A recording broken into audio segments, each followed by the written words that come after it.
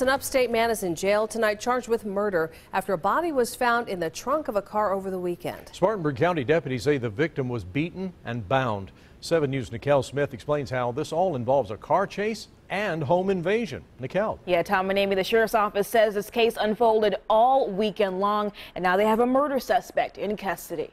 The 8400 block of Parris Bridge Road in Chesney is where Spartanburg County deputies made a shocking discovery in the trunk of a car this weekend. The body of Jamie Lee Miller. Deputies say he was beaten and bound.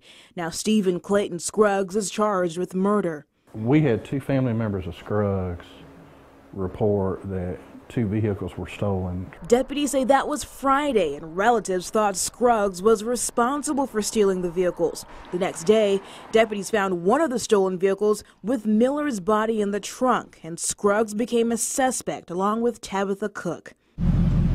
Sunday morning, a trooper saw both suspects in the second stolen car at Highway 11 and Long Branch Road. Troopers say Scruggs was driving and took off, later wrecking after a chase.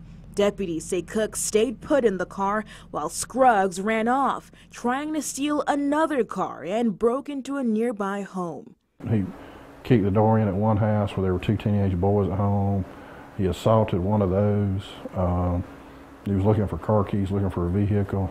Deputies caught up to Scruggs, charging him with murder, and they say they found meth in his pocket. Nobody had to go to the hospital, nobody, which was a blessing, because it could have gotten real ugly real quick.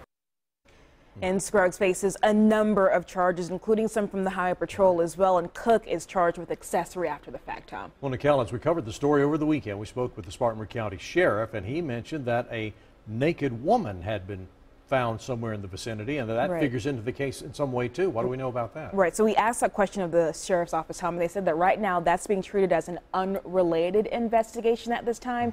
They also said they checked out that bomb situation, that there was a bomb in one of the houses and bomb squad was called out, and nothing was found in that case either. This case has a lot of different chapters to it. Trying to piece it all together. Nicole, thank you.